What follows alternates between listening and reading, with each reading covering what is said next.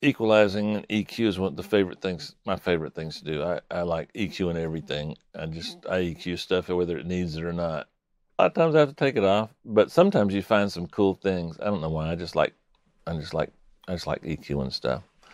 Um, in the vocal process, when you're using an equalizer to record, I would be careful. And it's hard for me to say be careful, but I would be careful. It's okay to take out some of the mud from the bottom. It's okay to tame a little bit of the high end. I'm not a big fan of de-essing going to tape, but you can. I guess that qualifies more as a dynamic function than an equalizer function, but I look at them kind of as the same.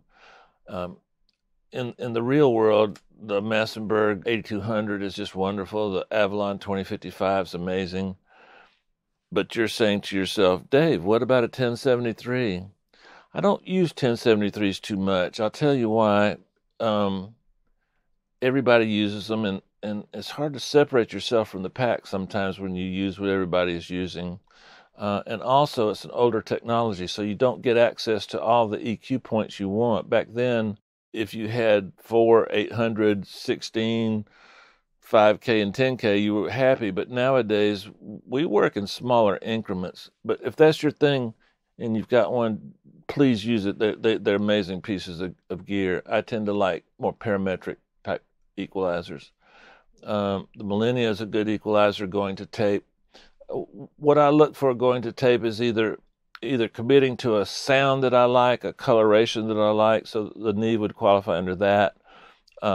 Some of the APIs coming off a tape in the mix process, I would do something different. Now, recording to tape, there's several plugins I like a lot. I like the MDW 3 and 5 by UAD.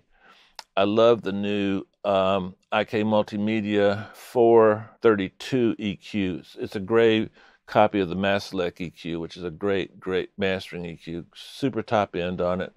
I love the top end on Fabrice Gabriel's Iosis Air EQ. I love Cliff Mogg's EQ4. I use it on everything.